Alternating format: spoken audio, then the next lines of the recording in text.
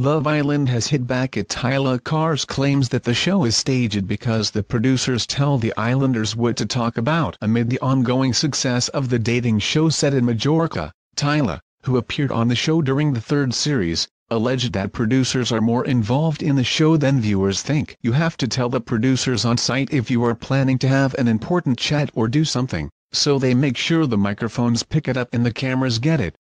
They tell you what they want you to talk about, and who with. If you forget, they would call you in and ask you to film it again, she added to the Daily Star. Whilst Tyla explained that the villa residents were never asked to do anything they didn't want to do, the reality TV star added, basically, if you've had 3 separate conversations with someone, they may ask you to have the conversation again all in one go to make it better viewing.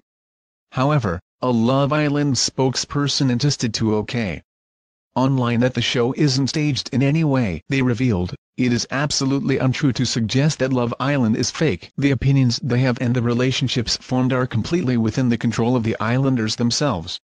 Meanwhile, the show also revealed why Jack Fincham and Donnie Dyer haven't been texting each other since the Casa Amor twist. Confirming that the islanders haven't been allowed to contact each other, the spokesperson commented, "The islanders in the main villa haven't been able to communicate with the islanders at Casa Amor." Love Island continues on ITV2, every night from 9 p.m.